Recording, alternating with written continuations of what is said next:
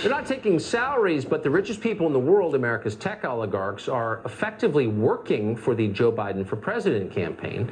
They're doing their part by censoring anything that counters the official line, anything that might hurt Biden. And that's why YouTube, Google, censored a lecture on the topic of policing by Heather Mac Donald. Here's a clip of what they censored. The idea that the police are wantonly killing black men is a creation of a politicized press and an elite establishment dedicated to the idea that racism is America's defining trait. They fear Heather Mac Donald because Heather Mac Donald knows the numbers because she wrote a terrific book on it called The War on Cops. We're happy to have her on tonight. Heather, tell us how you were censored and why you think you were censored, if you would.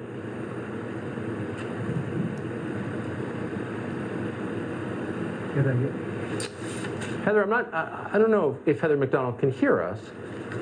Heather, can you hear? Oh, you can. Great. So tell us how you were censored by Google and why you think they censored you. Well, Tucker, in 1860, Frederick Douglass said that free speech was the dread of tyrants. It was the right which they first of all strike down.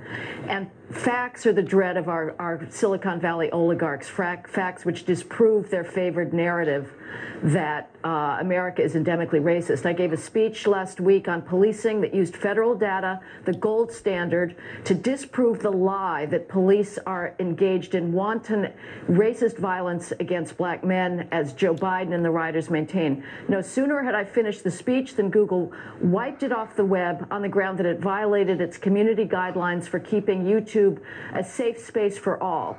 My host, the Center of the American Experiment, appealed the decision. YouTube grudgingly put it back on, but with age restrictions, meaning that your child can't watch the speech unless you sneak them in behind you. Now, here's what your child can watch, Tucker, in the privacy of his bedroom. A porn star giving a lap dance, nubile naked young women spooning with an equally naked young man, an anarcho-communist praising the destruction of a Minneapolis police precinct as the high point of the rioting to date, and tips on how to become an Antifa warrior. Now, those videos do contain salacious content and arguably do incite violence, unlike my speech, which condemned violence, and especially the violence that has taken hundreds of black lives since the rioting began. So what's the problem with it?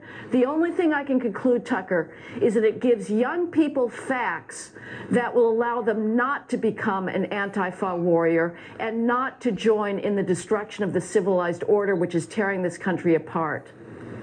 So your children can watch pornography, but they're not allowed to watch a scholar read federal crime statistics out loud.